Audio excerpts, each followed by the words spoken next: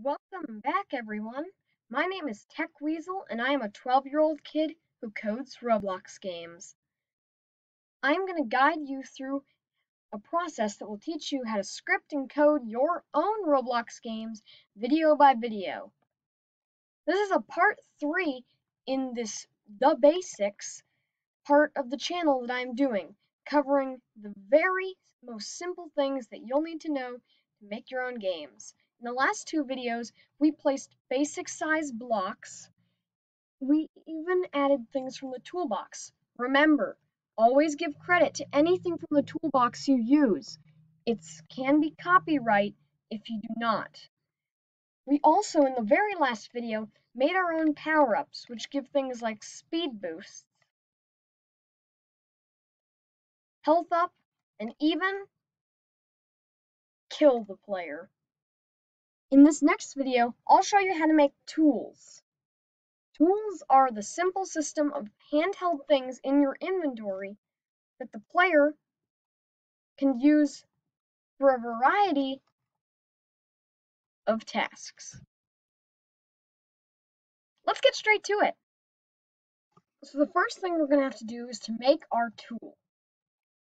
To make a tool like this sword, which you can see has this tool icon, we haven't used the Explorer too much, but this is where everything is stored. All of these parts, as you can see by the blue outline, this is this big block, and this is that cylinder. So we're going to click up here on Workspace. Workspace is basically all physical objects in the game. Basically. There are some exceptions. We're going to click Insert Object and click Tool. If you don't have a frequently used yet, you're going to have to search Tool. Click on it and you should have a tool without an arrow, so there's nothing inside it you can open. It'll be called Tool. Click on it and go into Properties and rename it whatever you want. Let's name it Basic Tool. You can name it whatever you like, but this tool is not really going to do anything. To keep this minimum scripting, this video, while there will be some warning, I'm more going to make this tool just do whatever you want it to do and use the code from the previous video, so you can basically make a handheld version of these power-ups. Go into your tool and insert a part, or simply add a part from the world around. I'm going to make a sphere. I'm going to shrink it down to a good handheld size, keep it neon, but I'm going to make this one blue, since none of these are blue. Then, move your part in the Explorer. You cannot move it in the actual workspace on screen here. Move it by clicking and dragging directly onto Basic Tool, and boom, it will go inside it, as seen with these scripts. Click on it, insert object, and add another script. Okay, if you've made it this far, here's the code. Also, remember to delete print hello world.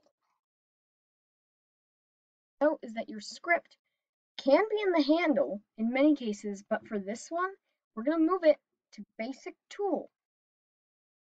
Notice how I've renamed my block Handle. Make sure you do that in the Properties under Name. Calling it Handle with a capital H will make it so that is the part your character holds. It's also the only part the player can pick up. Otherwise, it would just be lying on the ground. Once you've done that, I'll show you the code. In Roblox Luau is that you can't just say do something to make something happen. You have to create a function and then say when something happens, connect that function. So here's what we're going to do. We're going to create a function. Then we're going to write on activated. That's the name of our function. Make sure to add these 2 little brackets at the end, or else it's not going to work. Then click enter and add an end, or you can type it yourself. We're going to click enter again so we can create this 4th area, and we're going to go down here and we're going to write script, even if your script is not named script, script without a capital S will refer to the script we are talking to. Dot parent, that's our tool.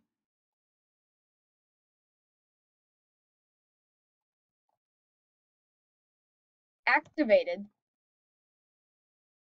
Oops. Dot activated. I'm so sorry for the mistake. Connect.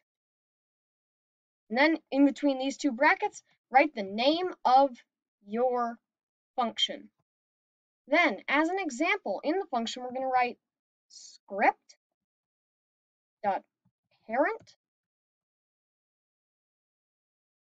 Make sure not to write a period there. Destroy. Now let's go test that. To the name of your game, which hopefully by now you'll have changed from first game to something better, unless, of course, you fit the age limit. As I've said, I am a 12-year-old kid who codes. So personally, I cannot write first game. Then you'll probably have this little thing in front of you, but I don't know where you've moved in the editor. So, now test your game. I'm just going to put my avatar here and click this arrow, play here, which is just like a normal play test, except it will allow me to start out directly where my editor figure was, which is actually a glowing dot. If you edit multiplayer, you can see you're actually just a glowing dot. Next, walk over your tool and pick it up. You're then going to want to click, and it should vanish. If that has happened, you have the correct code. Now let's edit it so it does something cooler than just deletes itself. In your script, we're going to go here. We're going to do something really complicated. You do not have to do this part. At this point, you have made a tool. This is kind of a bonus, but it actually is required to make good tools in the future. The parent of the parent. Now, it may look like that parent is workspace, but once this is picked up and clicked, it'll actually be in an inventory that the player has, which actually counts as a part in the Explorer. That will actually be a part in the Explorer. So we'll have script.parent, that's our basic tool, dot parent. This is basically our player. While there is an inventory, this is the thing being held, so it's going to be directly inside the player. So then, humanoid. You may remember humanoids from the last video. Dot walk speed equals. You can make this any number. Less than 16 will actually slow the player down. I'm going to set it to 50 so we can really speed up our player.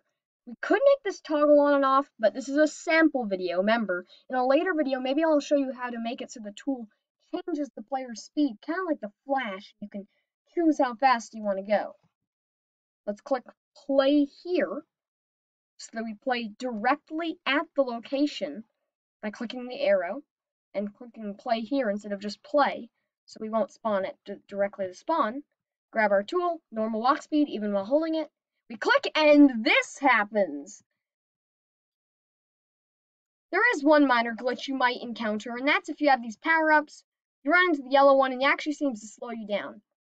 That's because instead of making it so this adds 20 to your speed, we made this simply set your speed to 20.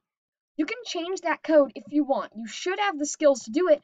Based on this health thing, you should remember to write humanoid.walkspeed plus humanoid.walkspeed plus 1 equals humanoid.walkspeed plus 1. Okay, that was confusing. Humanoid.walkspeed equals humanoid walkspeed plus 1. That better? First time I kind of stuttered and said it wrong. Okay, so you should have this tool. There is no way to turn it off except that. But say there were more tools, you could maybe get it back. Also, you may remember that tools can be dropped in Roblox by clicking backspace course, some of them, like this bazooka, cannot be dropped. The way to do that is to simply go into the properties of the tool, not the script or the handle, and turn on can be dropped to make it so it can be dropped, or turn it off so it can't. You can turn off requires handle, but I don't suggest that. That basically makes your tool a guaranteed must be in the starter pack kind of tool. Things going good? You can even make tools that give the player health. But I don't think we're going to do that right now. Instead, we're going to do one last thing. We're going to grab our tool, we're going to move it to the starter pack, beside this rocket launcher, which you might not have. Now, when the player starts the game,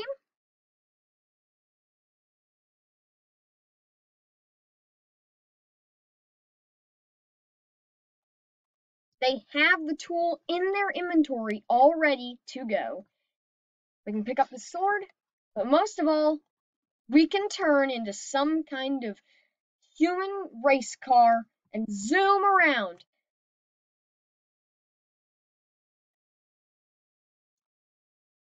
Also, I never really showed around the physics of these objects, but you can move them.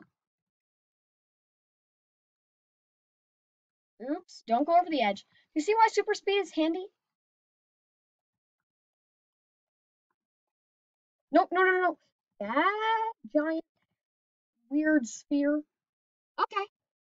Well, I hope this video was helpful to you. Stay tuned. I'm posting a video a day. Tomorrow I should make another. Oh, you can see the cylinder just went over the edge. That's because Isaac's second law. An object in motion will stay in motion unless acted upon by force. And since Roblox doesn't have friction unless you code it yourself, they're just gonna keep rolling. Inspiring words. Anyway, thank you so much, everyone. Like, subscribe, and hit the bell for notifications. Comment below on the videos, and maybe I'll respond to you even. And don't forget, stay tuned. Daily videos. I don't know exactly what the next video is going to be on because, well, I'm deciding between a couple ideas. But I think I have chosen one, and if so, you guys are in for a very special video. But remember, every video is different. Stay tuned for the next tutorial. Maybe it'll be exactly what you're looking for. I hope this taught you how to add tools to your game, and in a later video I'll show you how to add tool shops and even better quality tools that can toggle on and off, or as seen in my not so popular game that only me and my friends rarely play, BioClash, by me. Well, on and off toggling tools. In fact, let me show you a brief bit of the tools I have made for that game right now. Oh, just one quick thing I want to say. Please, no one go and try to find this game so they can play it, because honestly, it's just a little side project of my own, and I haven't even said all the shoutouts to free models I was inspired by, used, or took inspiration from the code of. But I'll just show you. Here's one of my favorite superpowers in this game, which is currently in the testing phase. That's why there's only one building.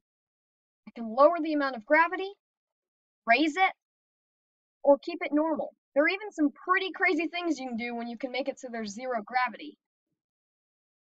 And by pretty crazy, I mean pretty crazy. This uses almost nothing but the code I've shown you. It only uses variables and a couple more properties other than just the tool itself, including properties of the actual workspace. Remember, the workspace has a symbol of an earth? Simply go into there and change gravity if you want to do a script much like this.